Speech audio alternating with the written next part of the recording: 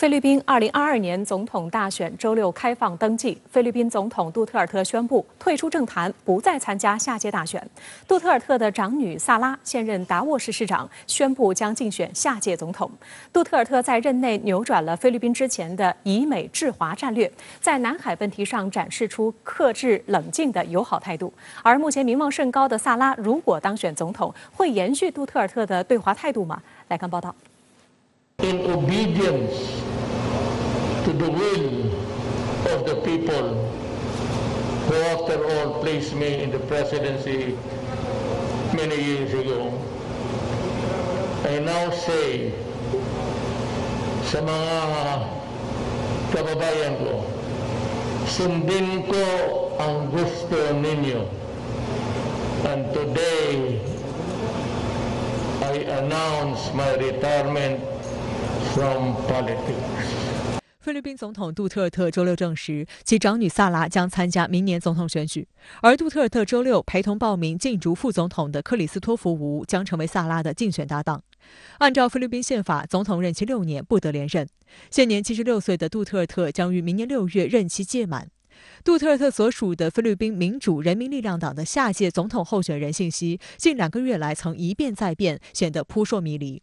杜特尔特一度表示将参选副总统，但随后改变想法，称如果其长女萨拉参选，他就放弃竞选副总统。萨拉目前是达沃市长，在他之前，达沃市长是杜特尔特。杜特尔特1945年3月生于菲律宾莱特省马阿辛市，律师出身，曾在菲律宾第3大城市达沃任市长达25年。2016年6月30号，杜特尔特宣誓就职，成为菲律宾共和国第16任总统，也成为了该国有史以来最年长的当选总统。这位以敢说著称的总统，在2016年上台后，对过毒贩，对过美国中央情报局，也对过美国前总统特朗普。 上台之初，杜特尔特就明确表示，菲律宾要实行独立外交。相较于他的前任阿基诺3世而言，杜特尔特扭转了菲律宾片面亲美的路线。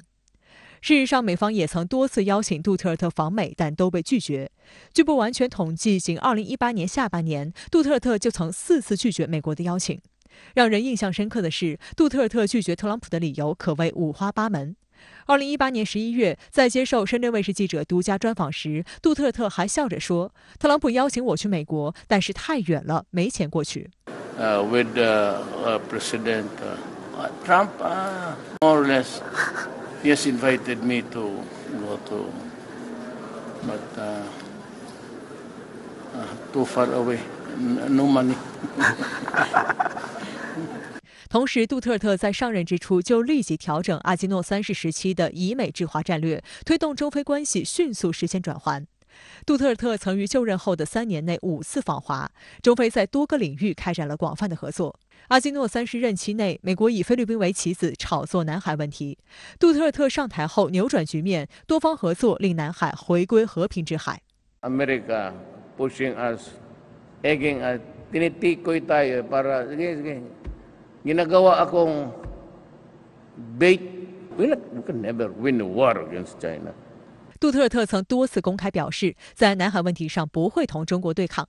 2017年，中国时隔近7年后再次派遣海军军舰访问菲律宾，杜特尔特与女儿萨拉登舰参观。去年，杜特尔特政府还拒绝参加美国在南海的多国联合军事演习，以免加剧地区紧张局势。杜特尔特下台以后，如果是杜特尔特派系上台的话，南海问题还是有望维持稳定；如果是反杜特尔特的派系上台的话，南海问题会在这个美国加强对印太地区所谓的这种战略投入的背景下，可能会被西方国家进一步的去炒作和推动。但是另外一方面，我们要注意到，中国跟菲律宾以及东南亚国家在过去几年中，在南海问题上的这种互动是积极的，互信是增加的。杜特尔特在抗疫问题上也力挺中国，他曾公开呼吁不应该因新冠疫情而污名化中国，还在今年5月接种了中国国药疫苗，并在接种后表示感觉不错。When the pandemic struck, the first country I called for help was China. President Xi sabi ko, President, we have no vaccination program here because we do not have the vaccines. We have not been able to invent one. We might have a hard time. said, no, it's okay, we'll send you. And he sent us, donated about 1,500,000 of vaccines. 而现在，菲律宾政坛聚焦在杜特尔特的长女，今年43岁萨拉·杜特尔特身上。在所有总统候选人中，她的民意调查支持率一直名列前茅。事实上，父女俩的职业轨迹似乎也一样，两人在进入政坛之前都是律师。在杜特尔特担任达沃市市长期间，萨拉任副市长。2010年，萨拉以绝对优势击败自己的弟弟，接棒达沃市市长职位，成为该市历史上第一位女市长。此外，作为杜特尔特的长女，萨拉也得到了菲律宾政界的支持。前国防部长希尔维特·特奥多罗称赞她的团结能力，并说如果她决定参选，将来一定是位好总统。另一位与杜特尔特关系密切的政客乔伊·萨尔塞达表示，萨拉在议会中得到了至少5个政党的支持。2018年，深圳卫视曾采访萨拉的幕僚，时任达沃市长办公室主任的罗尔纳达拉。他透露，萨拉致力于改善与中国的关系。The thrust really of Mayor Sara is to improve relationships, not just with China, but with other countries as well. Davao City has really been a friend of China. We have a lot of sister city agreements with various cities in China, especially that China could teach us about a lot of economy, education, and infrastructure. And since Davao City is a developing city, it's good to have China as our friend, so that we could always consult with China on our economic activities. 不过，根据菲律宾的选举规定，参选者在11月15号之前仍可退出和替换，大选时间更远，在明年5月9号。此外，其总统和副总统是由民众分别投票选出，可能出现两人分属2个党派的情况。这些因素都使得菲律宾下届总统的选举格局仍充满变数。杜特尔特在退出政坛以后，他会全力以赴支持他的女儿莎拉。杜特尔特派系上台，中菲关系有望维持一个较好的局面。但是呢，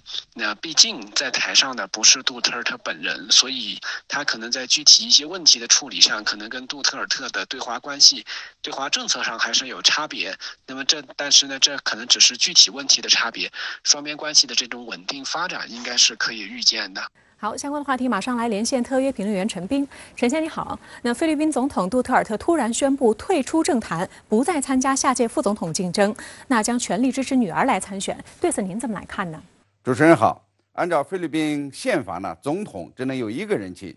杜特尔特呢8月份宣布参选副总统，就是为了遵守宪法，他实际上呢是很想再干一届的。但是现在呢，他宣布退出政坛，一呢是为了尊重宪法，二呢是找到了自己更加中意的这个总统候选人，也就是他自己的长女卡票。就是说呢，他宣布退出政坛是为了女儿卡票竞选总统开路。卡票目前呢任达沃市长，是民意支持率比较高的总统候选人。菲律宾人呢也是希望有个女总统。那么相比之下呢，卡票的胜算几率可能呢还要高于杜特尔特，所以呢就有杜特尔特退出政坛这一宣布。不过呢，杜特尔特虽然宣布退出政坛，也不意味着呢他真的就能要退出。今年的11月15日之前，也就是总统候选人登记的最后期限来临以前呢，杜特尔特仍然可能再次改变主意参选副总统。2016年大选前呢，他就是在最后的登记日前11个小时突然呢要参选，最终呢以压倒性的优势获得了胜利。换句话说呢，杜特尔特说是要退出政坛，那么是不是真的要退出，还是呢让时间最终来说话。那么杜特尔特是否参选，为什么备受世界关注，尤其是美国的特别关注？那美方一直在加力搅局南海，明年非总统换人会否给南海问题带来新变数呢？菲律宾呢是美国实施印太战略围堵中国，意图分化东南亚而极力拉拢的又一个重要国家。杜特尔特呢又是很有发言权的领导人，所以呢美西方对他是否参选副总统是非常的关注。我们知道呢，奥巴马担任总统的时候打出重返亚洲旗号，就是呢要把菲律宾作为军事重返亚洲的登陆地点，和杜特尔特的前任阿基诺3世呢打得火热，并且制造了所谓的南海仲裁案。但是杜特尔特上台以后，一改前任亲美的政策，与中国呢建立了良好的关系，中国呢也给菲律宾很多经济上的帮助和支持。那么最近5年呢，这个南海就比较平静，有中美对抗，但是没有中菲争执。现在呢，拜登政府继续推行特朗普时期的所谓印太战略，而且是步步紧逼。那么刚组建的澳英美军事同盟就是要围堵中国，分化东南亚。我看到的美国情报机关和战略智库做的沙盘推演，认为菲律宾呢是在中美间移动的这个东南亚国家，决定印太战略的实施进展。菲律宾下届政府要是从亲中转向亲美，那么印太战略呢就会加快实施，会更加有效的让东南亚国家选边站。如果菲律宾呢仍然奉行亲中的政策，那么印太战略的推动就会更加艰难。现在呢，杜特尔特政府对美国呢已经有所靠近。今年7月份呢，杜特尔特与美国防长奥斯汀举行会谈以后，就收回了去年呢发给美国的终止非美访问部队协议的要求。但总体而言呢，杜特尔特仍然是不受美国欢迎的人。美国呢更希望有鲜明亲美色彩的人来当菲律宾总统。那么可以预见呢，明年的菲律宾大选将格外的激烈和复杂，外国势力也可能会掺和其中。杜特尔特的一举一动呢都是备受关注，无论是他亲自上还是让女儿披挂上阵。好的，非常感谢陈先生在线来和我们分享您的观点，谢谢。经过几个月谈判，中国企业中远海运集团和汉堡港上月底共同宣布，中远将收购汉堡港 CTT 码头的35%股份。CTT 码头的主要业务为在德国汉堡港经营福地集装箱码头，中远海运正在将其物流向汉堡集中，而福地码头将成为其在欧洲的首选转运点。德国电视1台称，欧盟成员国近年加强对港口等关键基础设施并购的限制，中远的收购足以说明中国海运在全球港口竞争中的重要地位。中远集团下属中远海运港口有限公司与汉堡港口与仓储物流公司日前签署协议，中远以约合人民币4.93亿元的金额及其他相关款项收购德国汉堡港 CTT 码头35%股权。交易完成后，该码头将成为中远海运的优先枢纽，从而对中欧之间的货运进行整合。中远海运由此成为首家收购德国汉堡港股权的外国运营商。此次交易完成后 ，CTT 码头继续对其他所有船运公司开放。值得一提的是，一带一路倡议为中国同汉堡加强合作提供了新契机，双方互利合作大有可为。中远海运港口董事总经理张达宇这次也表示 ，CTT 码头是欧洲物流的重要节点，位置与水深等天然条件得天独厚，腹地广阔，未来前景辽阔，发展潜力巨大。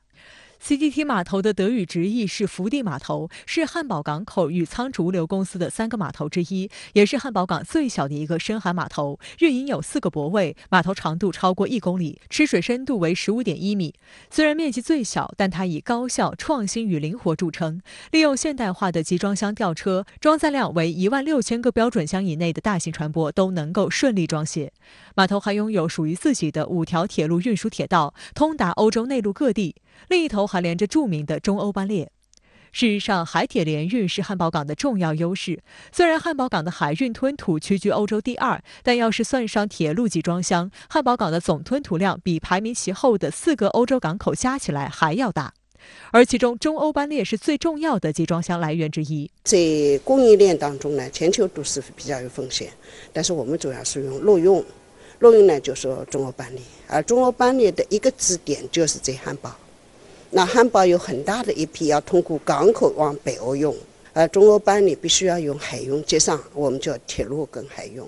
另一个呢还有空运，因为我们知道汉堡的空运是很不错的，那么海陆空就连起来了。如果从商业力来讲的话，德国汉堡是肯定是占非常大的优势的，那么对我们来说呢，也占领了我们的市场。所以我想这个空间拓宽了。当前全球物流链面临重大考验，各大港口缺柜塞港事件轮番上演，如何稳定运营成为一大考验。对于欧洲的很多老牌港口来说，基础设施升级所需要的大笔资金也缺乏战略投资者，因此一些港口出售部分股权以换取稳定的航线收入。而对于海运公司而言，入股港口可以获得优先处理权，可以进一步提升航运服务的质量，是一场双赢。早在1982年，就有中国货轮停靠 CTT 码头。此次收购前 ，CTT 一直是中远海运在欧洲的主要码头。汉堡港口与仓储物流公司亚太地区首席代表安克透露，其实合作的想法很早就有，甚至可以追溯到10年前。当时中方就有兴趣在汉堡进行港口投资，但当时条件还不成熟。如今条件成熟后，合作就水到渠成了。汉堡港向中资企业伸出橄榄枝的水到渠成重要条件是中欧，尤其是中德关系的发展。根据9月发布的2021德国发展报告，德国已连续45年保持中国在欧洲最大贸易伙伴地位，中国则连续4年成为德国全球最大贸易对象国。汉堡港现在总吞吐量的1/3来自于中欧贸易往来。德国之声指出，由于中国往来的集装箱总量远超欧洲其他港口，汉堡港进一步夯实了中欧贸易第一大港的地位。但近年来，欧洲对中企投资的戒备有抬头趋势。德国电视一台评论称，欧盟成员国近年加强对港口等关键基础设施并购的限制。中远的收购足以说明中国海运在全球港口竞争中的重要地位。在汉堡港之前，希腊的比雷埃夫斯港就是一个教科书级的经典双赢商业案例，足以证明撇开政治考量的中欧商业合作所具有的巨大潜力。中欧的合作是一个趋势，比方说中国经济的发展、欧洲经济的发展都是需要的。那为什么在这么一场我们说的国际的经贸博弈当中，那么我们的中欧班列为什么可以持续？你就能看出来，它是一种需要。它主要是市场需要，我们是共同利益驱使我们在走向合作。2010年，中国企业正式参与运营比埃雷夫斯港。10年间，比港吞吐量从88万标准箱增长至565万标准箱，全球排名从第93位跃升至25位，成为地中海第一大港。即便受到疫情冲击，地位仍然保持。2020年对希腊的直接经济贡献超过6亿欧元。深圳卫视记者此前就赴比港采访，探访中欧合作的财富密码。COSCO investments in Piraeus is a very good, successive example. We're very happy that the port has been developed, and also the new master plan will be approved very shortly. There will be enough room for new infrastructure in tourism. There will be a win-win situation, both in terms of the expansion of COSCO and, on the other hand, in terms of the employment of the local people. The Greek state-owned PPA was working with a specific way. Now, with the know-how of COSCO, change a lot of things, of course, in a better way, of course, increasing the profits, of course, increasing the service level of all business units in PPA. 比港目前已经走出低谷，并且不断发展壮大。它的成功也让越来越多国家意识到共建“一带一路”的巨大潜力。The Belt and Road initiative, which I think is, of course, not just a Chinese initiative, but already it's a joint and a common and a shared initiative between a number of actually not just a number, but many countries worldwide. BRI, which is a major, let's say, initiative, should somehow be connected, harmonized with the European strategy. And in my view, the two can be complementary. So there is I think there's no antagonism, there is no clash. This is the name of the game in the 21st century. 美国搞所谓的芯片峰会，3次拉台积电和三星开会，终于图穷匕现，要求他们提供绝密的客户及销售数据等商业信息。韩国政府表示要立即与美国讨论，蔡政府却放话这是企业自愿。昨天还是护岛神山，还是小甜甜，台积电为何转眼就成了民进党眼中的牛夫人？蔡当局与美方大肆勾连，竟然不惜出卖岛内经济命脉企业，以芯片谋独，会否动摇岛内产业根基？刘和平、雷倩在线分析。为解决自身的芯片荒，美国日前再度召开第3次半导体峰会。对于台积电和韩国三星而言，这次会议就是一场名副其实的鸿门宴。美国要求台积电等要么交出订单库存等机密数据，要么就被制裁。面对如此赤裸裸的威逼，民进党当局却表现出事不关己的态度，引发岛内舆论一致批评。9月23号，美国商务部在5个月内第3次举办线上半导体峰会，由美国商务部长雷蒙多及国家经济委员会主任迪斯主持。与会者包括英特尔、苹果、微软、通用、福特、克莱斯勒等企业相关负责人。非美国企业则有台积电和三星，这2家都是连续第3次参会。在约1个小时的会议尾声，雷蒙多突然砸出重拳，对台积电和三星等芯片厂商掀开底牌，要求他们必须在45天内，也就是11月8号前，交出芯片库存、订单、销售记录等数据。此外，雷蒙多还放出狠话：美国工具箱内工具还有很多。So we'll be talking to dozens of these companies and urging them to comply. Of course, if they don't comply, then we have other tools in our toolbox to require them to give us data. I hope we don't get there, but if we have to, we will. 雷蒙多所说的工具之一，就包括美国政府1950年颁布的所谓国防生产法。该法赋予美国总统一系列控制其国内经济的权利，包括设定价格、重新引导民营公司优先接受联邦政府订单，以及强制不愿配合的厂商提供相关资料等权利。特朗普任内多次使用该法应对疫情，而美国最近一次动用是拜登强制加快新冠疫苗的生产，以完成他设定的100日目标。另外，虽然该法属于美国国内法律，但自颁布以来就成为针对对手甚至盟友的一种长臂管辖威胁手段。换言之，所有被盯上的企业都必须要为了美国的国防安全组织生产，如若不然，美国政府将干预企业生产和经营活动。除了国防生产法，还有一个叫做长臂管辖权。这是什么呢？美国有特权，它的国内法或美国政府的命令可以延伸到其他国家，甚至全世界。全球芯片供应链被打乱，迄今仍未恢复。全球范围内的汽车芯片荒延烧至今，严重冲击各国汽车制造业。美国一些汽车生产线被迫关闭长达数月之久。据美国消费者新闻与商业频道周四的报道，美国汽车销量持续大幅下降，第3季度同比下降13%至14%，创10年来新低。产量不足，但消费强劲，导致汽车库存暴跌至历史低点。目前正值车企转型的关键期，产能不足将极大削弱车企的盈利能力，进而降低研发投入。美国汽车产业担忧芯片荒将导致美国车企在新能源汽车方面的布局落后。在这种情况下，美国商务部连续举办3场半导体高峰会，会后所提出的解决方案竟然是以提高所谓芯片供应链透明度为由，强制相关企业交出机密商业数据，并声称要以此严查囤积芯片的行为。众所周知，科技业界对客户名单及销售数字的保密要求极高，美国政府的这种要求简直就是巧取豪夺。在商言商，对任何一家企业而言，销售数据、库存数据、客户信息等是最高机密，其中不少内容都是受到与客户的保密协议保护，相关信息泄露将严重影响业务安排以及客户关系。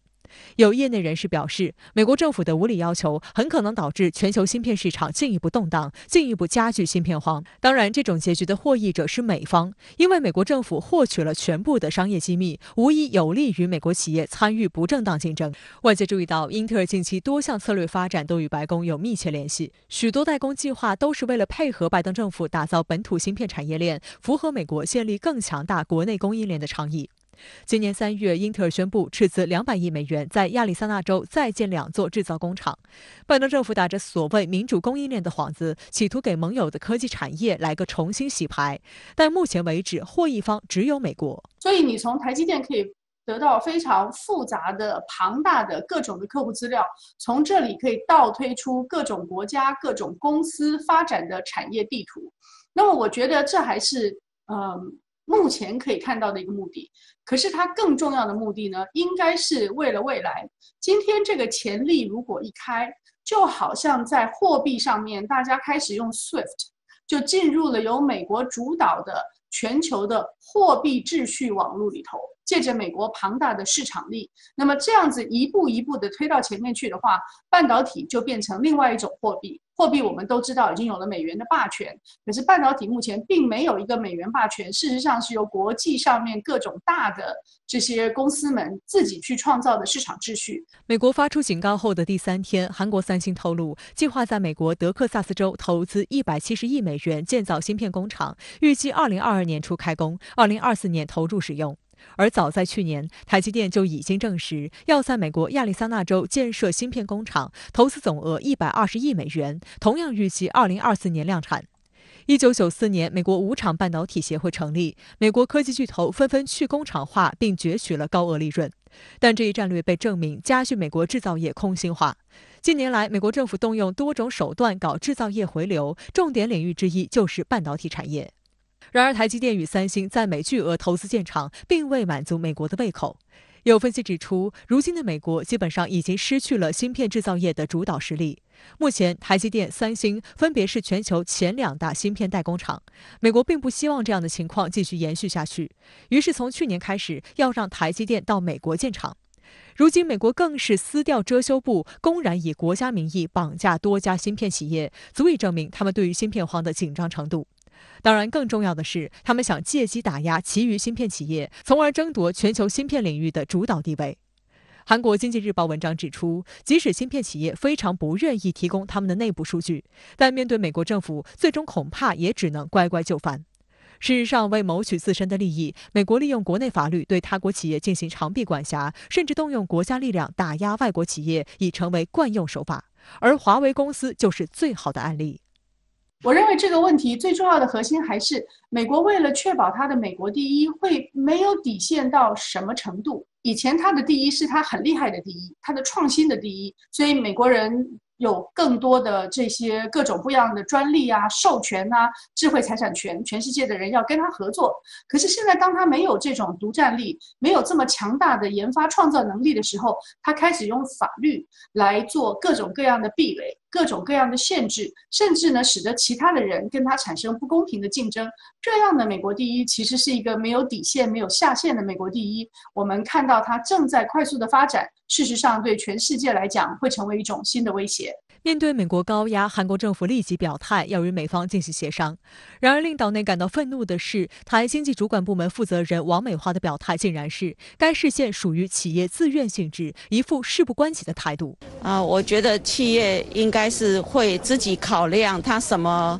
会公开。此言一出，引发岛内舆论轩然大波。前中国国民党民意代表孙大千在社交媒体发文称，不管是催疫苗还是护芯片，民进党当局只要碰到美国，就立刻变成哑巴。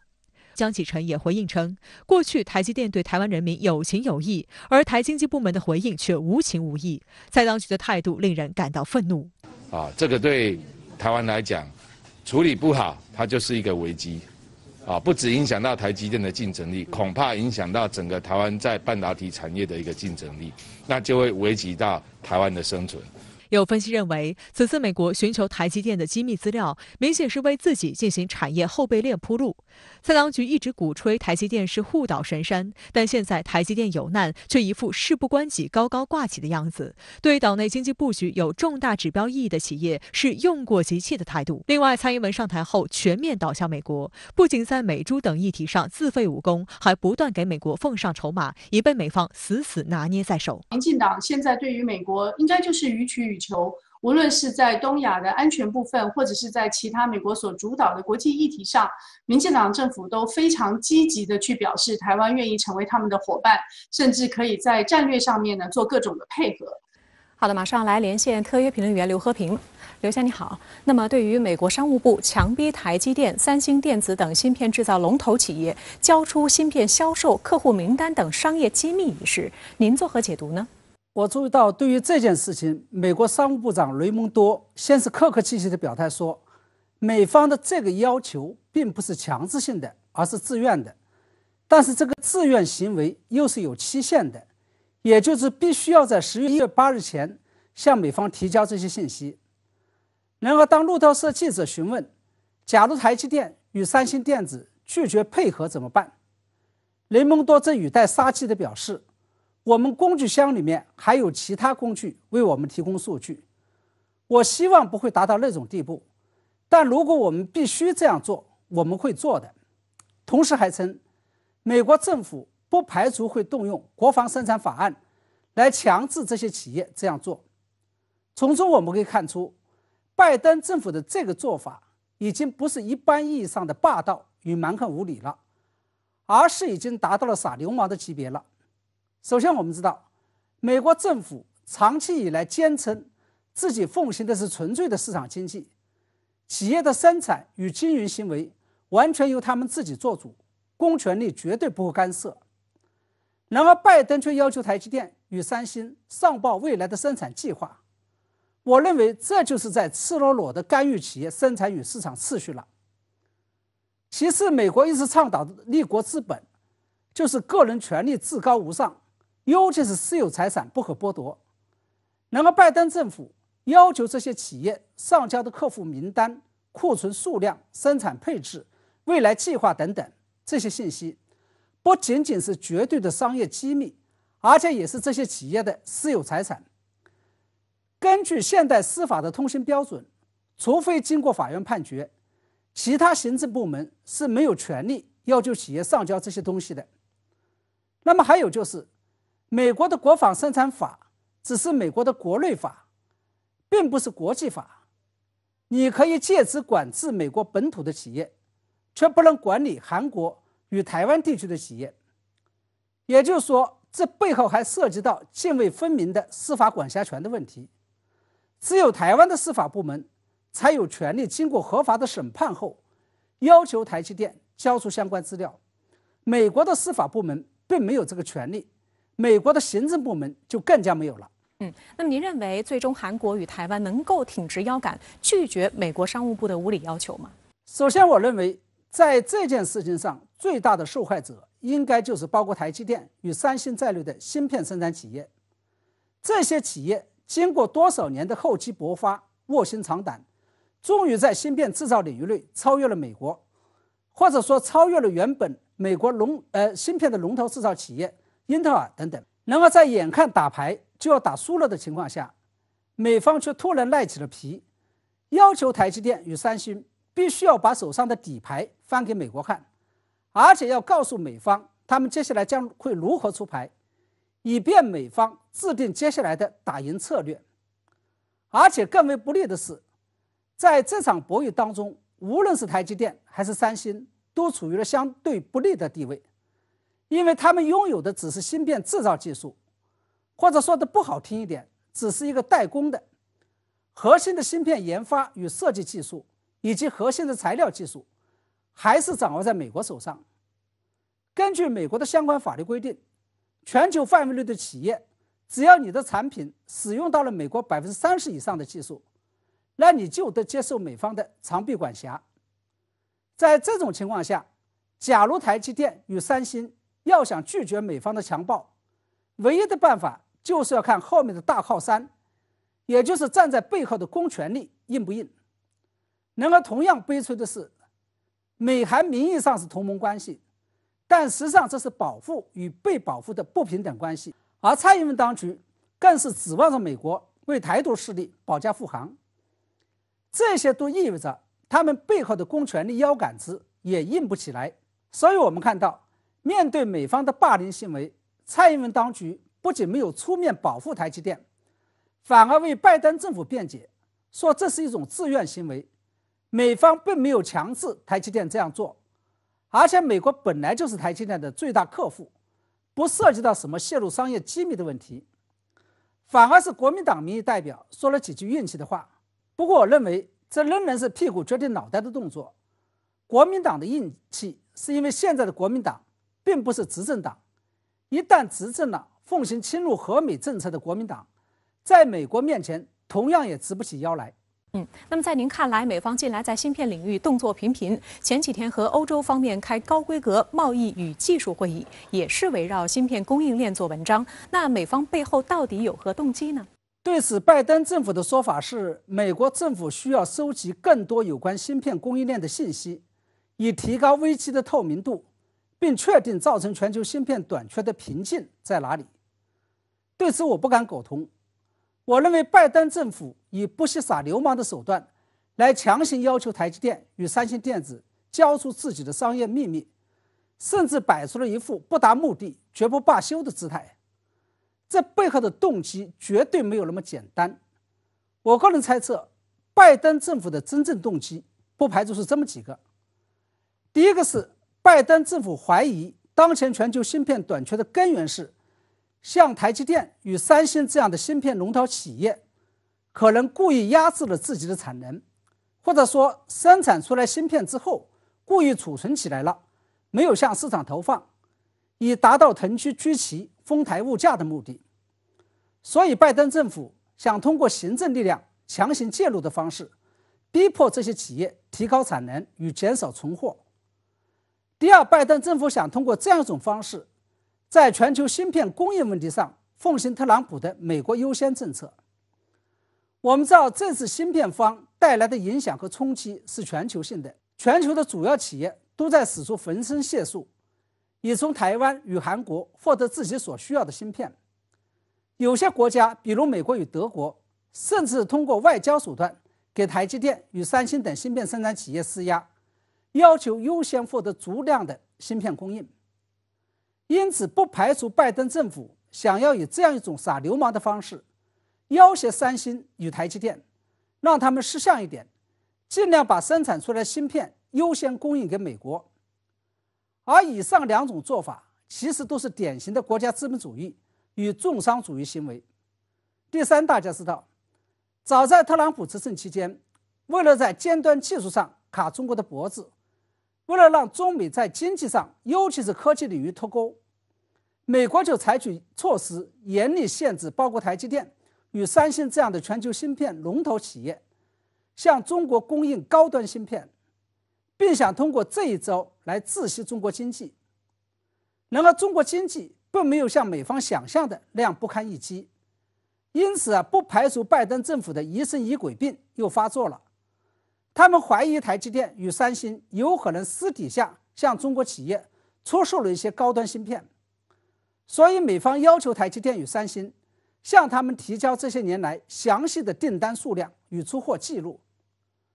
而美国商务部长雷蒙多表示，我们工具箱里面还有其他工具为我们提供数据，这些似乎都在暗示他们的情报部门似乎又掌握了一些所谓的证据。假如我的这个判断是属实的话，那也就意味着拜登政府已经拿出铁腕政策，要逼迫台积电与三星在中美之间选边站，以及要在高科技领域内跟中国进行切割了。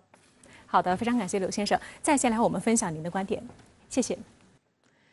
2021年对中国人民是一个极其特殊的年份，今年是中国共产党成立100周年和新中国成立72周年。站在这个中国历史的重要坐标上，从海峡对岸的视角，台湾同胞如何看待过去的100年，在中国共产党的领导下，大陆取得的发展成就？国庆期间，直新闻推出《我是中国人》系列专访，今天的嘉宾是新党副主席李胜峰。在他眼中，改革开放40余年的努力奠定了中国发展的基础，而中国的成功也将为发展中国家提供一条不同于西方的发展路径。李胜峰强调，台湾同胞一直是中华民族的一部分，政治操弄改变不了民族的 DNA。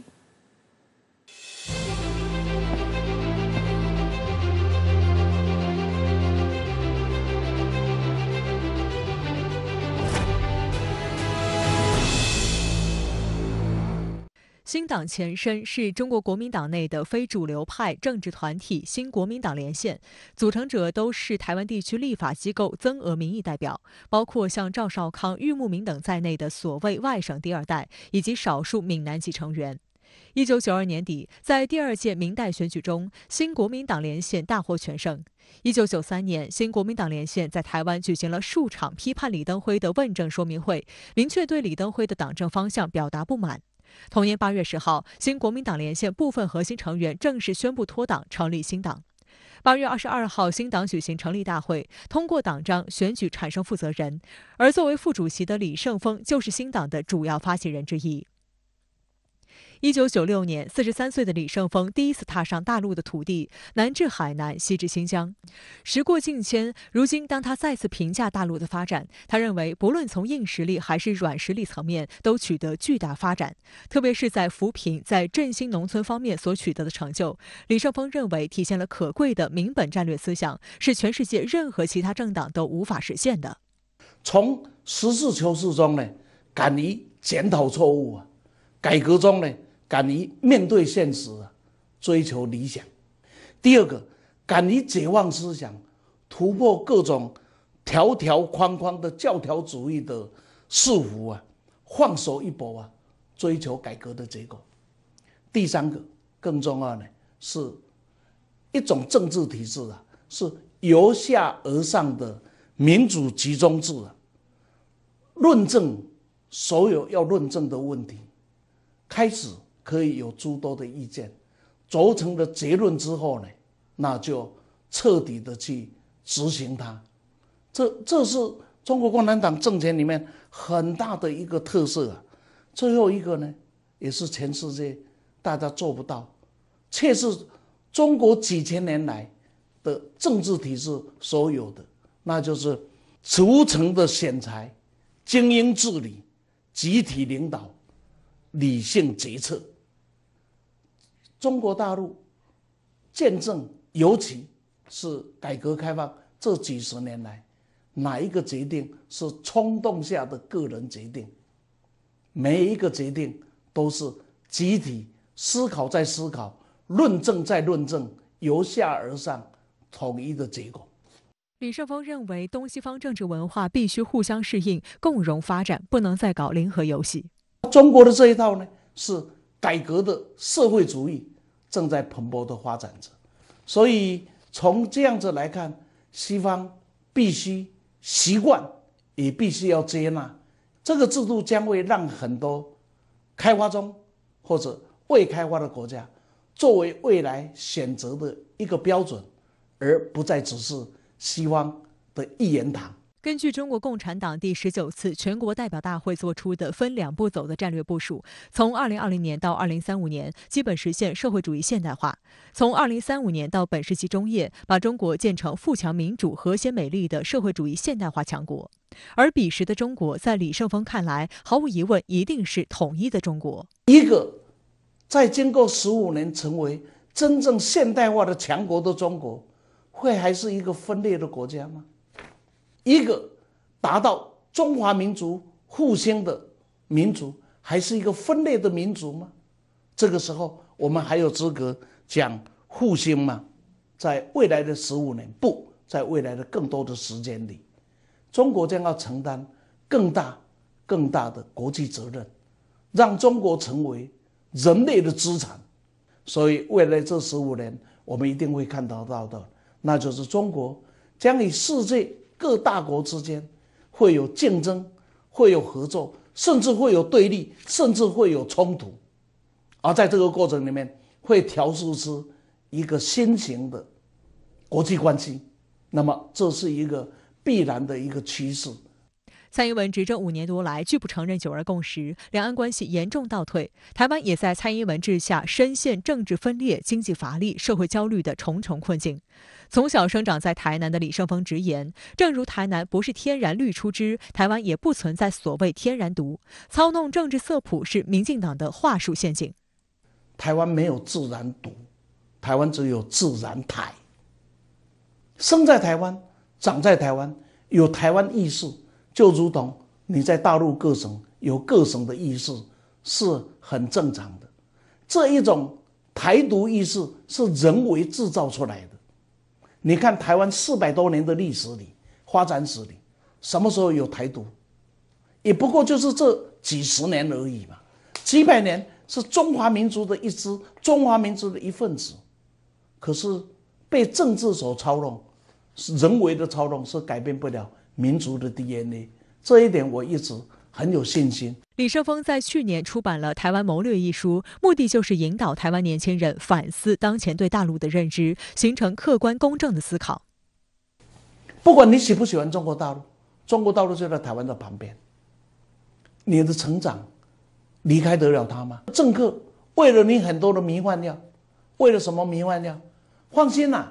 有美国有国际会保护我们啦。假如有一天头转过去啊，发现老大不见了，那你说台独怎么办呢？你们民进党还能怎么办呢？一样的道理。假如有一天台湾失去了大陆了，经济的发展怎么办呢？所以我认为在台湾必须要扎扎实实的、勇勇敢敢的、诚诚实实的去面对和平统一、一国两制这8个字。尤其2制台湾方案更是要去面对。李胜峰强调，两岸关系的主动权是在大陆手上，绝非台湾手上。他形容北京是一个厉害的投手，而民进党治下的台湾是一个不懂得接球的人。中国大陆的球会不断的发着，应该讲，两岸之间没有悲观的权利，因为促进民族的统一是我们的责任。两岸之间没有乐观的理由，假如你放任的话，那就不会水到渠成。